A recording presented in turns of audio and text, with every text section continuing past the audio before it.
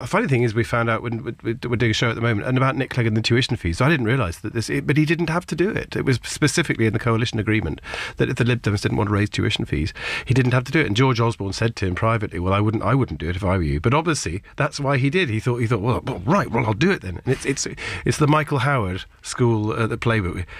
Well, no, I wouldn't do it if I were you, Nick. But then you're a Conservative. I'm a Conservative. You're a Liberal Democrat. You could do it, but you won't. You'd have to be so brave. Oh, look, it's a long way down, isn't it? You're not going to jump. It's all right, I'm not going to push. Oh, are you all right? But that was the most bizarre thing.